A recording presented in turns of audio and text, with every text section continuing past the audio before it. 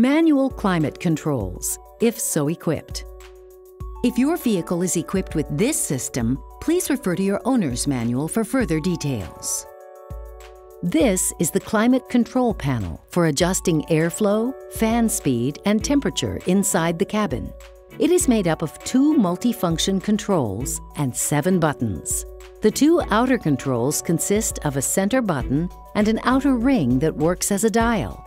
The fan speed control dial regulates fan speed at various settings. Turn it to the left for slower speed, to the right for higher speed.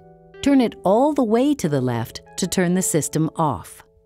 Press the AC button in the center of this dial to turn the air conditioner on or off. This is the temperature control dial on the right. Turn it to the left for cooler or to the right for warmer air. For quick cooling when the temperature is high, press the Max AC button in the center of this dial. The airflow control buttons provide a choice of airflow outlets. Press to select.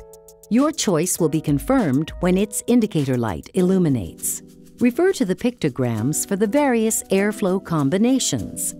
Air will flow from center and side vents, from center, side, and foot vents, mainly from foot vents, from the defroster and foot vents. Note, in hot or humid conditions, a visible mist may be seen coming from the vents. This does not indicate a malfunction. To recirculate air inside your vehicle, press the air recirculation button and an indicator light will illuminate. This helps AC efficiency and helps block outside odors from entering the cabin. Press again to draw in fresh outside air. To defrost or defog front and side windows, press the defroster button. The AC activates automatically at temperatures above 36 degrees Fahrenheit. This helps dehumidify the cabin and clear the windshield faster.